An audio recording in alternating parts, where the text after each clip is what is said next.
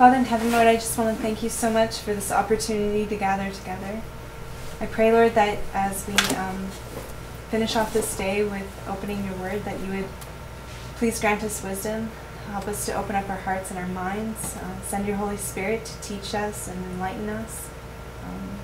May we understand what it is you have for us this day, and may it help us to be able to transform our lives, and may it prepare us for what's coming, is my prayer in Jesus' name.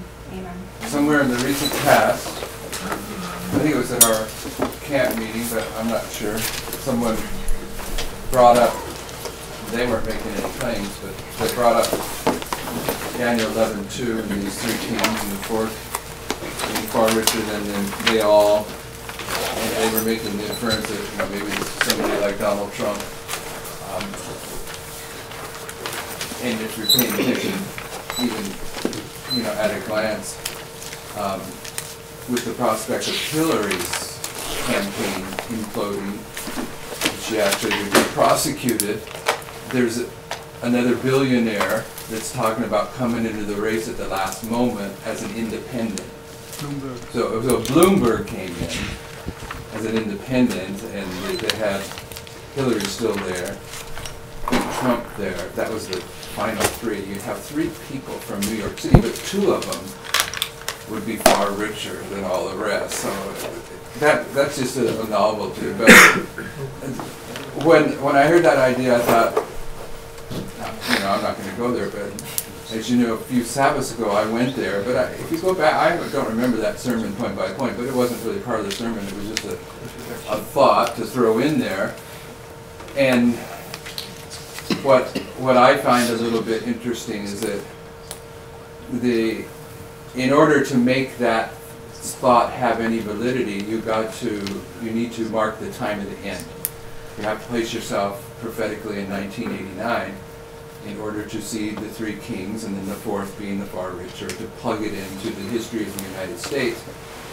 There's justification for trying to plug it into the United States, because the two horned powers, the Medes and the Persians, or France, or Israel, the two horned powers are typifying the United States at the end of the world. So it's not unreasonable to look at the history of the Medes and the Persians and place them at the end of the world and the role of the United States.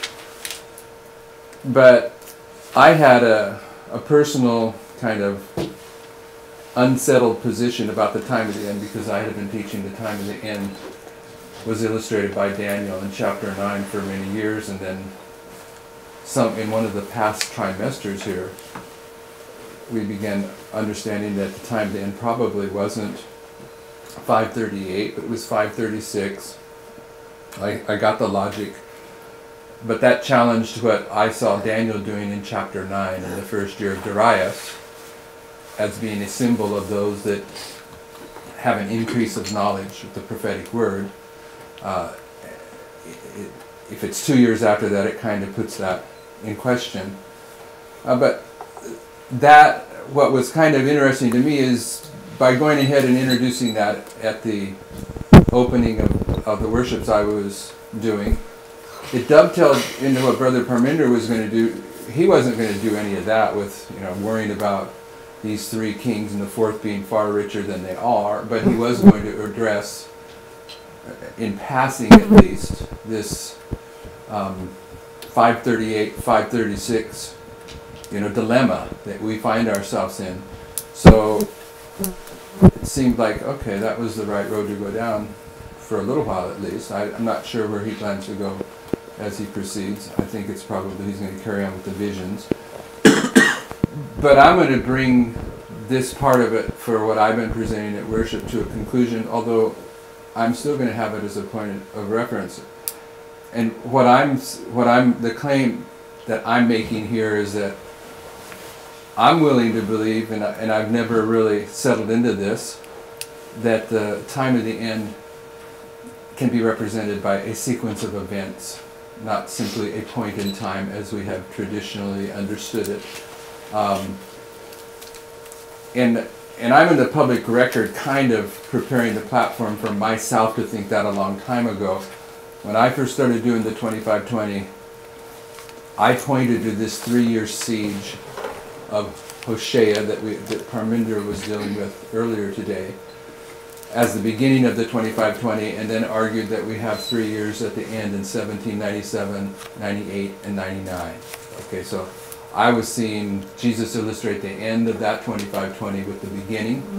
I wasn't arguing necessarily that there was a period of time at the beginning of the 2520 that begins in 677, but one of the characteristics I thought was there was that the beginning history was somehow typifying the ending history, but I couldn't do much with it because the history of Hoshea is clouded in so much, historical controversy. You've seen the dilemma where we were at today about struggling about it was for 2 years later it was going to take place and all that. Well, it's not just that dilemma is there. There has been arguments about that very prophetic history for years. Okay, so this is something that hasn't ever been settled fully for anyone. So, point being, was when I was looking at the beginning history of the 2520 against the Northern Kingdom being a period of time, and considering that it's typifying a period of time at the end of the 2520 and the 1798 history, at that point I wasn't worried about making a case that this ending history, 1797, 1798, and 1799 was the time of the end. I wasn't thinking in those terms. But now we're here looking at the time of the end, so it seems to be like it was added logic to that thought. So what I'm saying is, if what we're understanding about the relationship of Darius and Cyrus, to me, I have no problem seeing both of those men there in that history, because they are there to typify the arrival of the United States as the sixth kingdom of Bible prophecy, the two-horn power of the Medes and the Persians typifying the two-horn power of the United States. And therefore the history where they're both active, time of the end, no problem. And you can see, I get it that the event of Daniel in the lion's den is representing the increase of knowledge. That pretty much Sister White says that this is the prophetic light that awakened Cyrus to his role. He still had some education about his role, but it all seems to fit for me.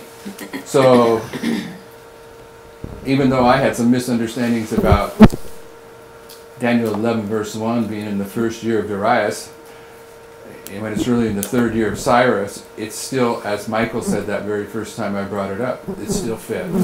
Okay, so in connection with that, but moving away from that, and another thing I said in my opening class, if you remember, we asked the teachers to always provide a curriculum so their students will know where they're expected to go through the class time. And I said, I don't do that, because even when I've tried to do that in this particular class, although this is a worship, we get taken hither and yon, and I just don't feel like fighting that leading of the Lord, because that's, as you look back over and it's amazing to me, if you've been here, some of us have been here since the very first trimester, and a few days ago I was telling my wife, because it struck me and I thought, I'll bet she doesn't know. I said to her, what trimester is this? It's amazing to me, this is the 7th trimester. Okay, and we've been watching this thing happen for 7 trimesters, but for at least for me and Kathy, it seems like, it's the 4th or 5th trimester, but it's really, Tyler's shaking his head. It's been going faster than you really recognize. So, there's a brother in Africa that sends in articles that's in tune with this message. Brother Tabo knows him. So does Parminder and Tyler from their visit there. But Brother Tabo knows him long term. Brother Blessing. What's his entire name? Goban. Goben? Goban. Goben. He's got to click in it. Oh, okay. Brother Blessing. And he has recently said in an article breaking down Daniel chapter 2. And recently, Mark and Lorenz, from what I understand, I haven't heard that Patrick has, but they've been teaching a presentation on Daniel 2, and their teaching is different than what Michael put in the public record at our last camp meeting on Daniel chapter 2. And rather than continue to, I haven't looked at Brother Blessing's article. For all I know, it might be a totally, entirely different thought. Maybe 3 ideas out there about what this is. Maybe it's the same as Michael. Maybe it's the same as Mark and Lorenz. Maybe we only got 2 to deal with. But I guess it's time to go through that here, knowing that at this point we're open for correction on any road we go down. But there was a time when Noel and Heather were still living here that he did a presentation in the church here. And as he got to the conclusion of his presentation, I, from the audience, I saw something and I had him plug it in. And from that point on, he saw it as he was writing it up there. Everyone saw it. It has to do with Ezekiel 21. And when Ezekiel 21 got opened up, it created understandings in prophecy that we still haven't come to the conclusion on. We can see lines of truth now, but no one is. Some people have taken their time to try to look at these, but we've never really settled into them. And what I mean by that is we came to understand that the first 4 kingdoms of Bible prophecy, Babylon, Medo-Persia, Greece, pagan Rome, are repeated in the last 4 kingdoms of Bible prophecy: Papal Rome, the United States, the United Nations, and then the one world government, the threefold union of the beast and the dragon and the false prophet. So that gave us all the prophetic logic we needed to understand that the entire book of Daniel and the entire book of Revelation has an end of the world application, and we zealously began to consider how that applies. And of course, you can do that with a little bit of confidence until, of course, you get Daniel chapter 11. You get to Daniel chapter 11. That's like the university level. I haven't seen anyone yet put their foot in the water to try to solve that, but we understand the logic now that and the key was Ezekiel 21, that Babylon, Medo-Persia, Greece, pagan Rome, that these charts are speaking, what is this? Vertically? And they're speaking horizontally. Mm-hmm. Because Babylon is here, it's here. It's not over here in Daniel chapter 8, but the Medes and the Persians are here, here, here. And Ezekiel 21 allows us to see this, but Ezekiel 21 allows us to see that this is the United States, and this is the United Nations, and this final 4th kingdom is the threefold union of the beast, the dragon, and the false prophet. Okay, so I gave my best shot at what Daniel 7 and Daniel 8, how it lined up at the end of the world, and I handed it off to Michael and Tyler and said, develop this out, and when they were going to go do some presentations at some meetings, and they presented that. But they reached a point where, it was at the last camp meeting, right? Where is Michael? Michael's not here? But it was at the last camp meeting, I think, that he presented Daniel 2. Am I wrong? Yeah. Okay. And so I thought at first we got to go look at Ezekiel 21. We won't go into depth. It's a matter of public record. But you need to know that's the starting point for us to dive back into this. And where we will be heading is looking at this down in here. I don't know what Brother Blessing's conclusion is.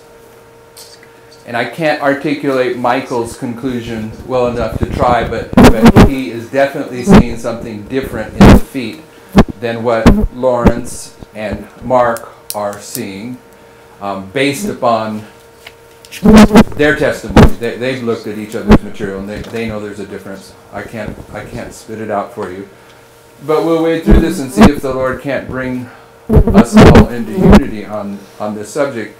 And it still has a connection with Daniel 11 too, because we're trying to settle into what the Medes and the Persians, what all that is telling us. And Daniel 11:2 is about the kings of the Medes and the Persians. It's about something that goes on in the United States. Whether it's Trump or Bloomberg or some other way that fourth king is being typified by being richer than they all. So let's go to Ezekiel 21. 21 or 23? I think it's 21.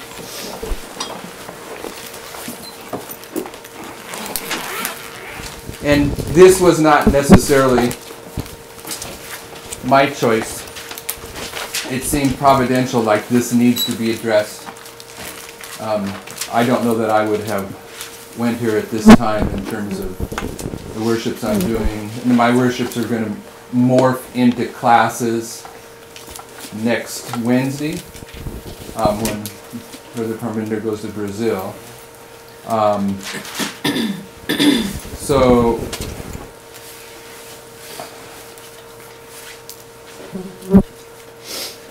let's start in verse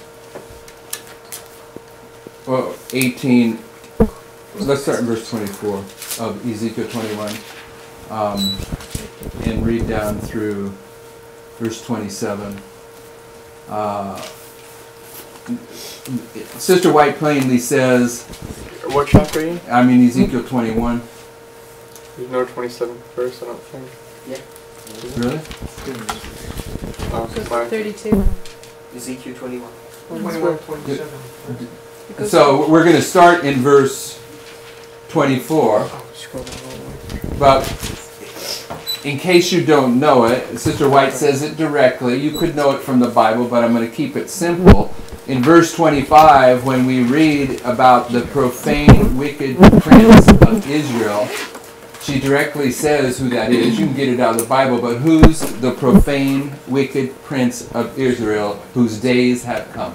Zedekiah, last king of Israel. Okay, and you have to know that to understand the overthrown that's going to come in verse 27.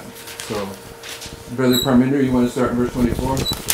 Therefore thus saith the Lord God, because ye have made your iniquity to be remembered, in that your transgressions are discovered, so that in all your doings your sins do appear, because I say that ye are come to remembrance, ye shall be taken with the hand. So, if this is Zedekiah, when is he taken with the hand, and why is he taken with the hand, according to the verse? When is he taken with the hand? Because his transgression. No, when? Pardon me? The Sunday law? Or you're jumping ahead. I'm looking at Destruction of actual history. Jerusalem. Destruction of Jerusalem. What's going to happen to Zedekiah? He's gonna get his eyes pierced. Yeah, after what? He gets captured. I don't In between he gets captured and his eyes put out. What happens? His children. He gets to watch all his children executed, then his eyes are put out. Okay, but you're jumping ahead. You're saying this is the Sunday law. Why? Well, because of characteristics. Because of what? Well, You didn't think I was going to really ask you to follow up, did you? No. Why would you say that? Because of other lines of prophecy that have already taught you that? yeah. Okay, but why would you say that, Jonathan? Zedekiah means cleansed. So Okay, I his put it name in- corresponds to October 22nd, 1844, the imperfect fulfillment in the Sunday law. Brother Kola, you have something different? Brother blind? His sins are remembered. His sins are remembered. Where do we see remembered marked? The Sunday. Sunday law. Why? What's your justification for saying that? Zechariah? Revelation 18. Which Zechariah? King Zechariah. And not another one. The high priest. Also Or the the high pri- or priest. the priest. They're both marked there. The names mean remembered, and you're saying Isaiah or Revelation 18. Her sins are remembered. Okay, so the remembering, there's other lines, but when we see remembered, it's a good indication that Sunday law, and of course we already know that Zedekiah is typifying the end of Adventism at the Sunday law. You want to read the next verse, verse 25? And thou profane wicked prince of Israel, whose days whose day is come, when iniquity shall have an end. Okay. Explain that in the context of our previous discussion. Do you see anything in there?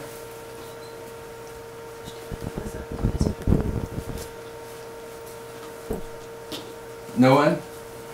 Zedekiah, it's The end. the root word of Cleansed. cleansed, and what takes place in the cleansing of the sanctuary. Blotting out of sin, iniquity has an end. Right? Brother Kola, number 26. Thus saith the Lord God, remove the diadem and take off the crown. This shall not be the same. Exalt him that is low and abase him that is high. I will overturn it, and it shall be no more until he come whose right it is, and I will give it him. Okay, the key to this is no doubt marking Zedekiah and the removing of his crown. What's a diadem? Is that a crown? Is it? It's Something kind to of do with redundant, royal isn't it? royal- Remove the diadem and take off the crown? I thought it was like a rod thing. Maybe I'm wrong though. The diadem is thinner than the crown, not that high. The crown is round and a diadem It's is just a like, crown. Not particular. I thought diadem was like a gem It says crown. Okay, we need to find out what a diadem is. I looked at it. It says that is official turban of a king or high priest. Ah. Official turban of a king or high priest. So it's a type of crown. Yeah. yeah. You But there's would two hold, crowns here. you would hold a turban with a diadem. This is only going around to hold it in place. But a crown is like on the 1850 chart is a crown. Okay, but we see they're both there, right? Mm-hmm. And what's the diadem according to Brother Chris's definition associated with Priest. church? What's the crown? State. This the overthrow of the United States has two horns. Republicanism, Protestantism. It's not redundant. It's those two aspects, right? Okay, so he dies. He's the last king of Judah. And here's how we work this formula. And this is all simple. Sister White explains this overturn in just nice, clear words. But this is Zedekiah. How would I do this? Who's going to follow Zedekiah? Israel. Pardon me? Babylon. Okay. So Babylon follows. Right? Everyone got that? Who was it that was the ruler that executed the judgment on Zedekiah? Nebuchadnezzar. Okay. So the crown's removed and Babylon takes the throne. Who follows Babylon? Medo-Persia. Medo-Persia. Who follows Medo-Persia? Greece. And who follows Greece? Rome. Okay. So Babylon gets the crown, but what's going to happen to Babylon? Overturned. It's going to be overturned, overthrown. But how many overthrow are there? 3. 3. So you got an overthrow here. That takes you to where? Rome. And what happens in the time period of Rome? Christ comes. Christ comes. Okay, overturn until he whose right it is shall come. And did Christ appear in the history of Rome? Yes. And what did he do in the history of Rome? This is one of the places you can go in this study that we're not going to go, but I'm going to throw it in just for our consideration. Kingdom of Grace. Kingdom of Grace, Throne of Grace is set up right here in this history. Yes? Everyone know that? Okay, throne. I'm calling it Throne of Grace. because we're in the context of kings. But this literal history is when you what Noel did that allowed this to be really clearly illustrated is he lined it up with what? Revelation 17, where you have 7 kings. 5 are fallen, 1 is, and 1 is yet to come, and the 8th, there's actually 8 kings, is of the 7. Okay? So when you do that, this is the first kingdom, this is the second kingdom, this is the third kingdom, this is the fourth kingdom, and what we came to understand, 1, 2, 3, 4, that what's the fifth kingdom? Papal Rome. So this the papacy, and it's the fifth. I guess I'll put the fifth right there. And we came to understand that Babylon is typifying the papacy. Does it? Is that a valid application? Mm-hmm. So what kingdom follows the papacy? United States. USA, that would be the sixth kingdom in the terms of Revelation 17. And what's the characteristic, the easy characteristic of the Medes and the Persians? Two-horned power. Two-horned power. Okay, what follows the USA? What's the seventh kingdom in Revelation 17? United Nations. You know, when we first began grappling with Revelation 17, we got all kinds of flack because the theologians, they have two primary incorrect ideas, the theologians and Adventism. All right, and the one to me was, I didn't take time with it, the primary one of the BRI, it was a direct contradiction to the spirit of prophecy. So rather than even take time to dissect it, I just say that's a contradiction to the spirit of prophecy. It can't be that one. But the primary one that was out there in the conservative Adventist circle is that this kingdom is not the United States. What is it? What do they teach? France. Okay, so we battled that for a long time, and it's capable of still surfacing its head in the right meetings, as opposed to listing these out the way we are. If you make this France, it turns everything upside down. So, but anyway, we battled it out based upon the fact that if you lay out these 8 kingdoms of Revelation 17 in the order that we are doing, then the history that you're marking lines up with the history of Daniel 11:40 to 45. It lines up with the history of Revelation 13, identically. So we had 2 witnesses, Daniel 11 and Revelation 13, that upheld Revelation 17.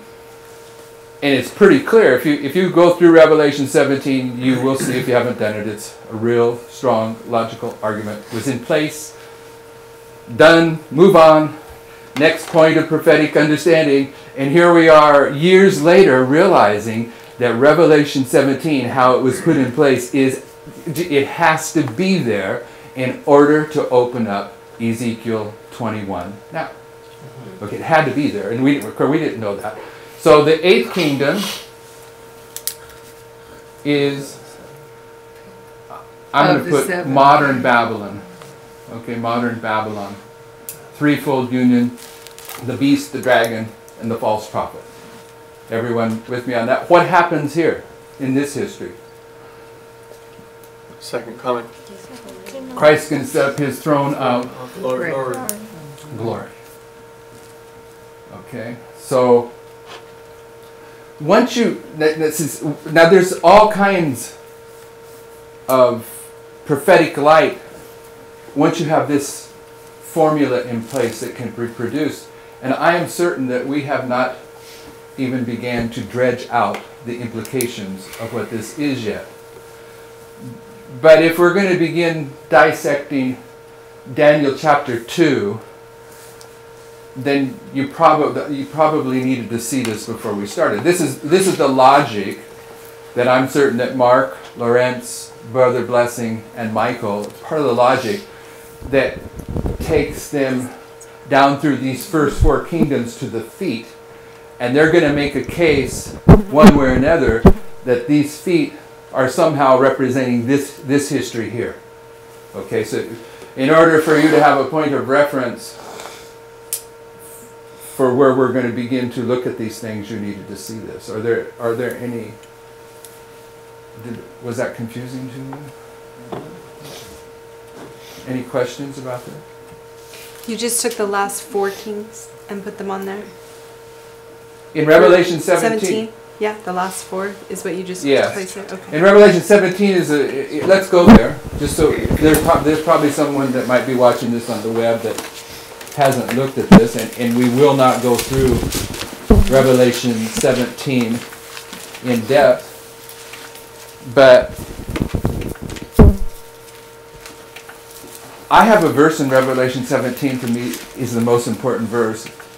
And I've said this many times, and it doesn't matter if it's what I think or that I've said it many times, I'm not saying that. But does anyone know what I would argue is the most important verse in Revelation 17?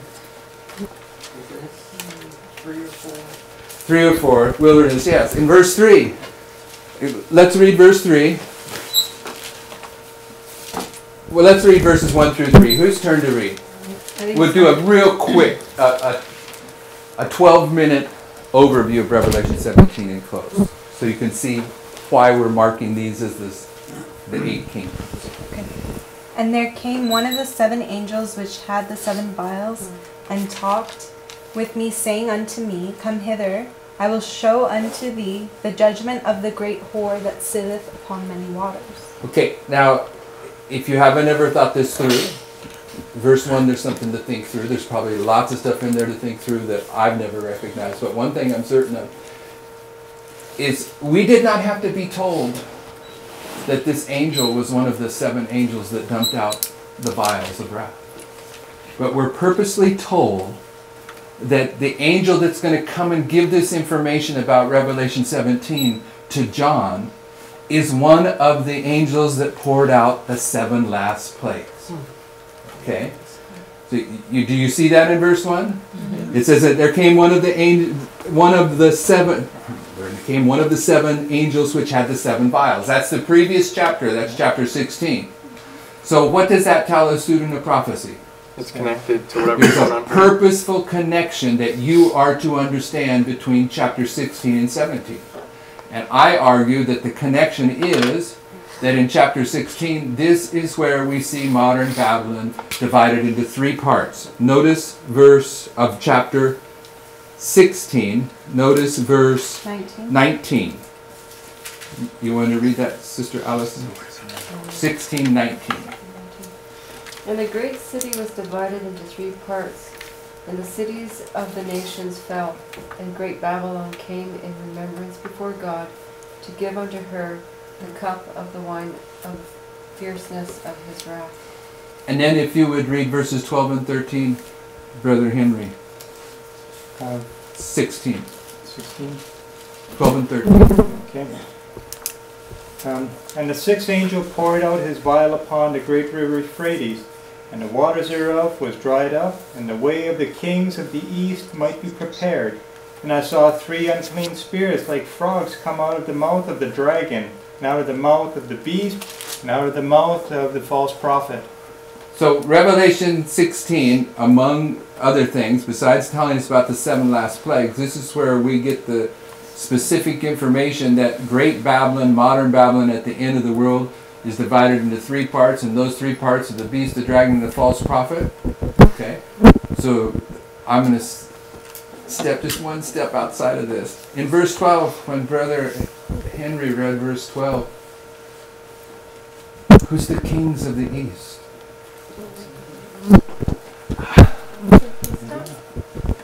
Pardon me. Parminder said it, but he didn't say it loud enough. He didn't say it loud enough for you all to hear, so I'll let you guess. The Medes and the Persians. You heard him or you know it? Oh, I got it written down. So who is it? You would say. Well, yeah, I mean, but who is it in the context of what we've been studying for the last week? Cyrus. Cyrus and Darius. Okay, and they divert the water, right? Okay, but we're not going there. Anyway, what I want us to see is that Revelation 16 tells us that modern Babylon consists of the beast, the dragon, and the false prophet, and for some reason, in verse 1 of Revelation 17, inspiration wants us to see a connection between the beast, the dragon, and the false prophet. That's my argument. Okay, and you see the argument established when you go through these kingdoms, these 8 kingdoms. That's why I'm making this point. We're heading to these 8 kingdoms. So, Brother Tabo, will you read verse 2 of Revelation 17 and Jonathan verse 3? With whom the kings of the earth have committed fornication, and the inhabitants of the earth have been made drunk with the wine of their fornication. So he carried me away in the spirit into the wilderness, and I saw a woman sit upon a scarlet-colored beast, full of names of blasphemy, having 7 heads and 10 horns. So the reason I think verse 3 is the most important is because John is specifically placed. He's placed in the wilderness, and Revelation 12, verses 6 and 14 tell us the wilderness is the 1260 years. Okay, from 538 to 1798. And then if we would read on, which we're not going to because of time, by the context of where John finds himself when he's carried to the wilderness, we know that he's at the very end of the 1260 years down here. And we know it because when he's carried to the wilderness, he sees a woman and she's drunk with the blood of the saints. Okay, and you get drunk after you drink. Okay, and it's a point of prophetic record that the persecution ends 25 years before. So he's seeing the woman when she's already did the persecution. So he's got to be down here in this time period of 1798 somewhere. What other key is there in these verses that allows us to place him here? It's part of her title. She's the mother of harlots.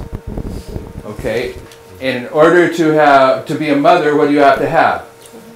Children. Okay, in her case, it's daughters. So back in this history, back in here, the Protestant Reformation begins, and churches begin to raise up, and they leave Rome. But by 1798, there's some of those Protestant churches that are already making their way back to Rome to the extent that they can be called the daughters of Rome. She's already a mother. The point is when he sees this woman riding this scarlet-covered beast, and he's in the wilderness, he has to be right down here in 1798 because she's already the mother. She already has daughters, and she's already drunk with persecution. Everyone follow that? Yep.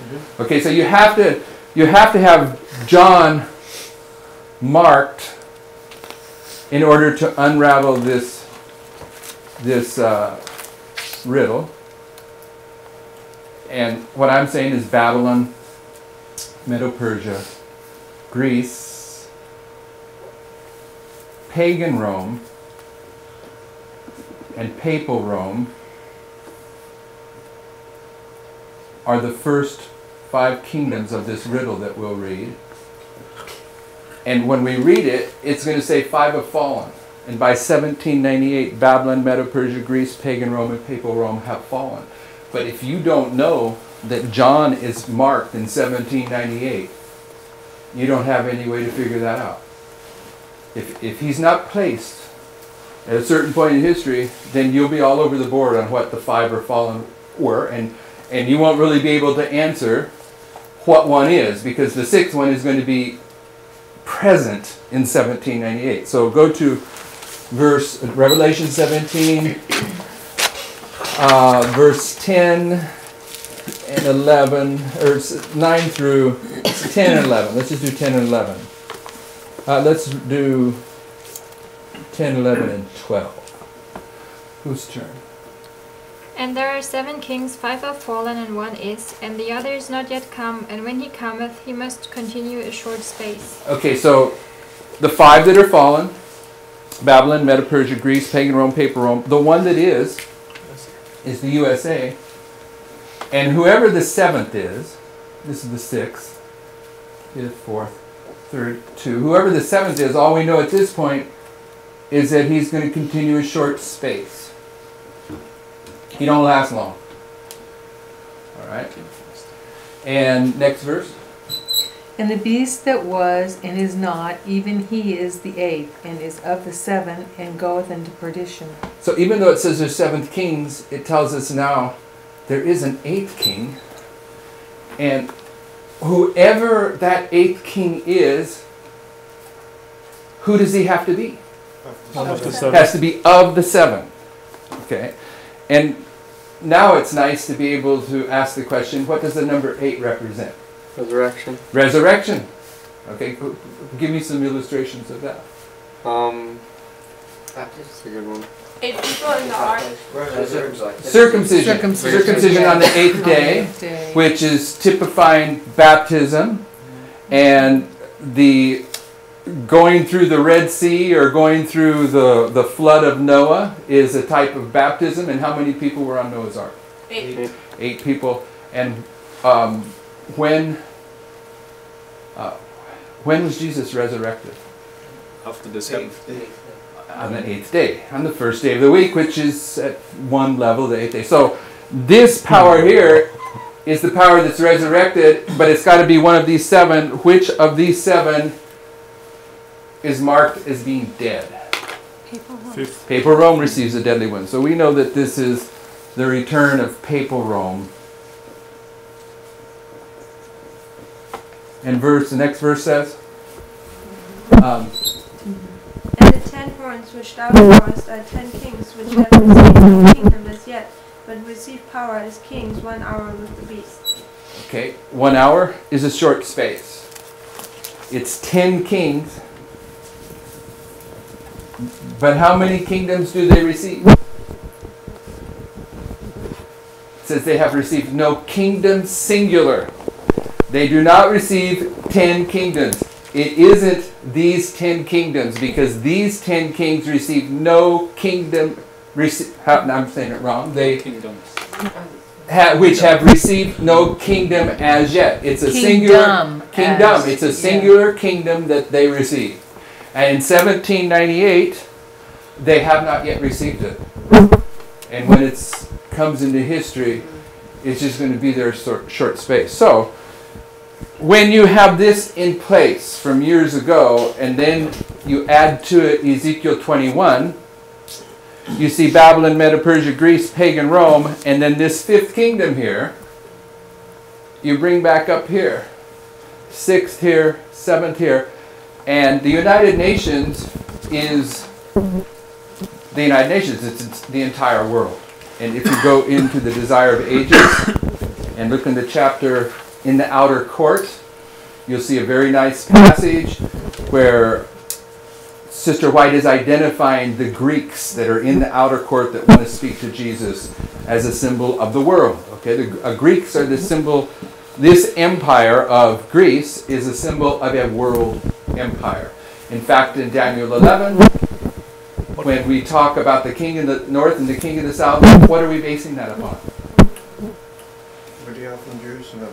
The division of the Greek Empire. Alexander's kingdom. That was the point of reference from the world, and yes, the directions are based upon Jerusalem, but the kingdom's divided into 4 parts initially: east, west, north, and south, and that's the kingdom of Greece. It's the entire world. Okay, so Greece is associated with the world, United Nations, world, and then the restoration of papal power in this threefold union actually makes this here isn't really sequential kingdoms. It's how the last kingdom comes together. Because this is the false prophet of Revelation 16. This is the dragon. And this is the beast. So this is telling about how the threefold union comes together. So it's not really the 6th, 7th, and 8th kingdom. What is it? 6, 6, 6. It's the 6th kingdom. So they're all the 6th kingdom, which makes them 6, 6, 6. Right? So this understanding had to be in place before Ezekiel 21's opened up. But when Ezekiel 21 is opened up, it's just now too strong that not only does Daniel chapter 2 speak in this direction to us, this chart I should be saying, not only does this chart speak to us in this direction, it now speaks to us in this direction, which adds a great deal of weight to what Sister White says when she says, I saw that this chart was directed by the hand of the Lord and should not be altered, because there's no way that I can believe that the pioneers were seeing these kind of implications when they laid this out. But it works very well as a tool to describe this. So what we are on, what we will take up in the following worships is Daniel 2, and trying to figure out how these feet correspond to this second application of these first four kingdoms, knowing that there is already some different ideas about it among us. Okay? Brother Gabriel, you want to close? Heavenly Father, we thank you once again for this precious day, and we thank you that you're opening your words to us that we may understand these truths.